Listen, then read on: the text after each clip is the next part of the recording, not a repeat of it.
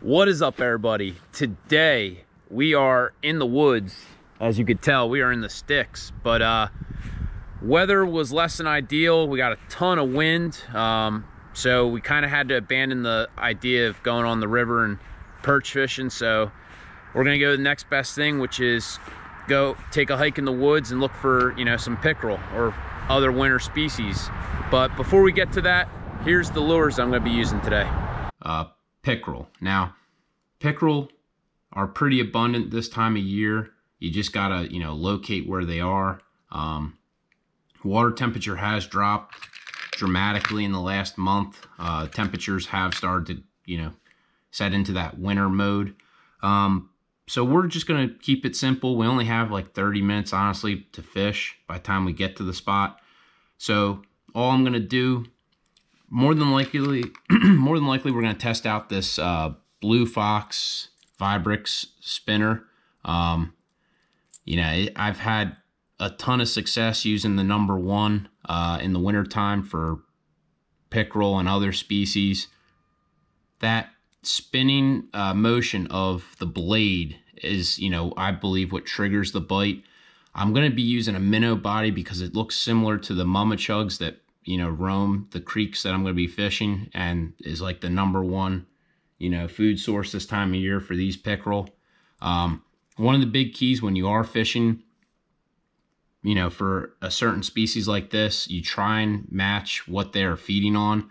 I do have some other spinners that we could use that probably work just as well, honestly.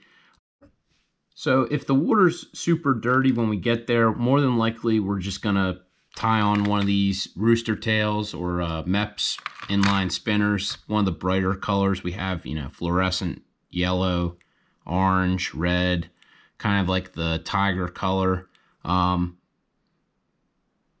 you know, let's stop talking about the lure and let's get out and fish. All right, so we are taking a walk in the woods today. I mean, kind of a sketchy area to be by yourself, but especially after dark.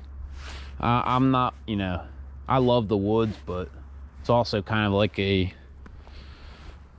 little bit of a weird place by yourself. So we're gonna, you know, fish till the sun's about down and probably call it. But stay tuned. We're gonna try and find a spot that we can make a cast from. All right, so it looks like up ahead there might be a clearing for us to work our bait. Hopefully that's true, because, you know, we don't have much time, honestly, with the sun setting, but looks like we've got a spot right here. So hold on, let me make my way through. All right, so we're gonna work this Bluefox Super Vibrax Minnow. I mean, it has pretty good motion. We'll see how it looks. I mean, it is pretty cold out, so who the heck knows what's gonna, you know, if anything's out here.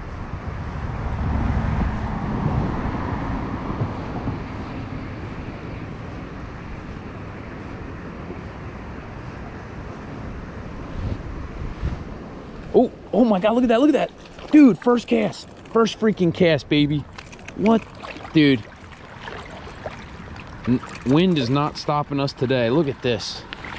First slime dart of 2021. Whoa, almost fell. First freaking slime dart of 2021. Man, I am super pumped to have this guy. Chain pickerel, man. Species #4 of the year. Now, you do want to be careful with their teeth. This guy did inhale this bait, to be honest with you, so we are going to use our pliers to try and prevent, you know, give him minimal damage. I don't want to just rip it out. There we go. All right, let's get this bad boy back in the water. Oop.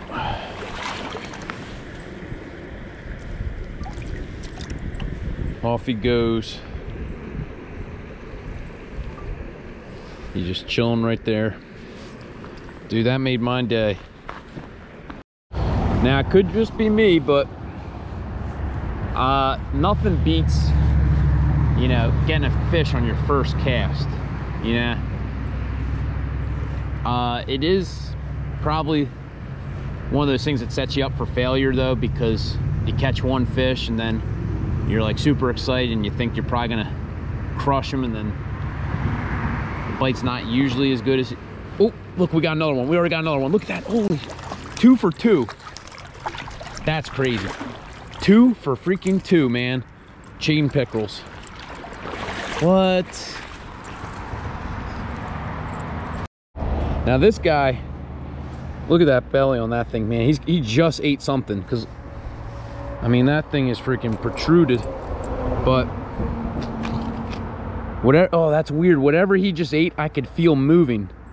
Literally, whatever he just ate just was moving in my hand when I grabbed them to try and take this out. That's wild. And we're just gonna get this. Ooh. Treble hook out. There we go.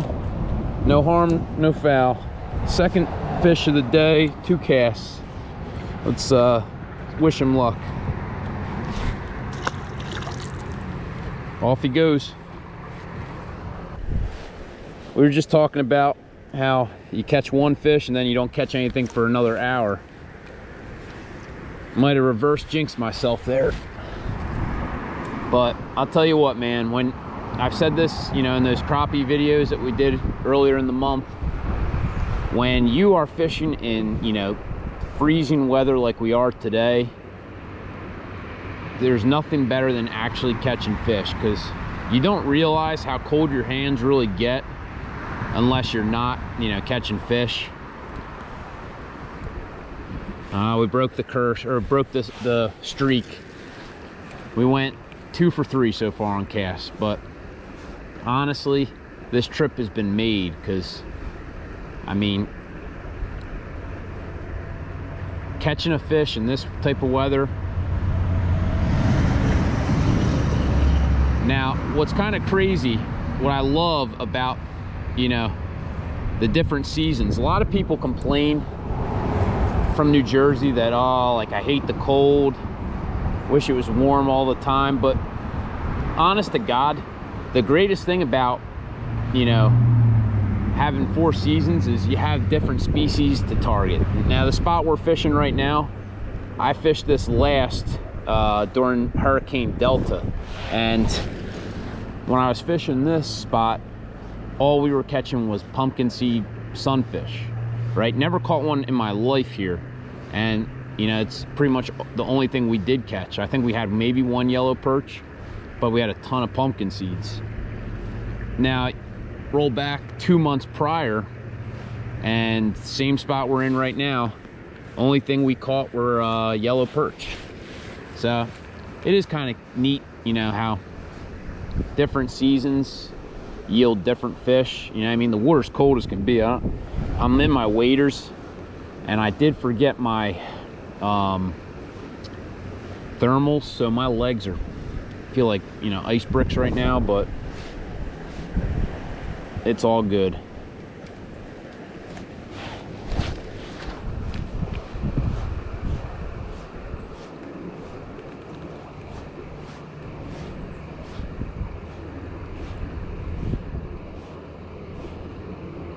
What's crazy is both those hits felt like they were legitimately, you know, maybe a foot away. And I mean, you could see the motion this lure has. It's pretty good. One of the big keys though, when you're fishing it, you always want to make sure that, you know, line's not hung up on the treble hook, or you have no grass or anything weighing down your lure. Because I mean, you could feel when you're retrieving a bait like this, you can feel when the blade spins, and you can feel when it's not. It's got kind of like a vibration when it's spinning.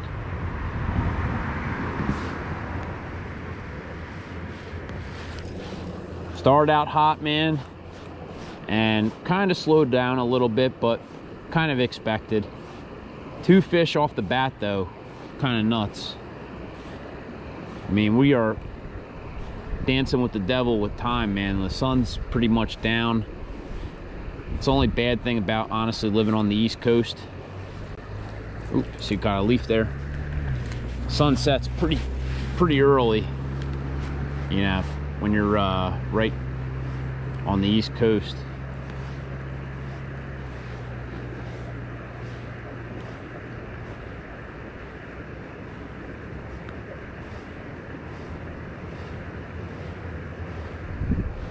Oh, got another one. Oh, son. Let's go. Look at that. Literally, right. That guy hit right at the freaking edge. All right, man. Third chain pickerel of the day. Now, the chain pickerel, literally exactly how it sounds. They have these, you know, lines, lateral lines running down the side of them that look just like chains. But they are a neat looking fish, man. And they do have some teeth. Like I said, you don't want to lip these guys. That's why we always keep our pliers with us. I mean, you can see, I'm going to just hold it open. I don't want to do it too long. That top row of teeth. You lip this guy, man, it is not going to be a good ending for you. In fact, last time I went pickerel fishing, we freaking got stuck like crazy by him. But get this guy back in the water. Whoop. I'm not trying to fall in the water. That's the worst part about fishing in cold conditions, but let's get him back in.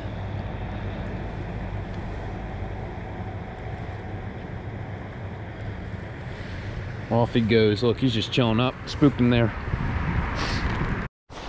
So far so good, man. Three pickerel, 3 chain pickerel, and we're not really working the lure too fast. Like I said in previous winter videos that we're doing, I mean, these fish are cold water fish, but you know, you don't want to work your lure too fast. You work it too fast, you might, you know, not catch much. We're trying going like an intermediate speed, enough to keep, you know, the blade spinning, but not too fast where you're just ripping it away from them. In fact, I'm kind of curious to see, you know, where these fish are actually following it from. You know, are they getting it right off the ledge, or, you know, or have they been following it for a little bit, just stalking their prey?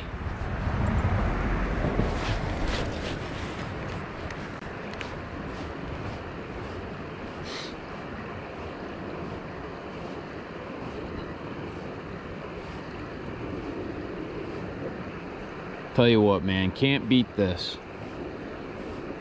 Windy day, you know, oh, got him. Look at that. Little guy. We literally were planning on going perch fishing today, but the weather did not want to cooperate, so we decided to go somewhere else to get away from the wind, and boy, am I happy we did. Look at this guy. Beautiful. Now that one's a lot darker, kind of crazy, the color difference. You try and get this. Now, big key when you're trying to take out the treble hook, and this guy fortunately did not swallow it, but you want to get the stem of the hook and then pull it straight out. That way you're not damaging the fish. And look, he's back in the water, off he's going. But the stem of that hook, I'm going to show you real quick, because you could probably save, you know, some pickerel's lives, or any fish that might have, you know, inhaled it. Like that first fish we caught absolutely engorged this lure. But what we're doing, when I'm putting the pliers in, I'm literally taking it and trying to grab, let me show you, the stem, the main stem. That way you can kind of move it, you know, side to side to loosen it. I do push the barbs in on these, because if you know how barbs work, they can be pretty devastating to the fish in a cast. Well, unfortunately, that sun has set and we are out of time. I hope you guys enjoyed today's video. As always, if you're not a subscriber to the channel, click that subscribe button down below. Leave a comment, let me know what you thought. I hope you guys had a good time. Thank you for watching.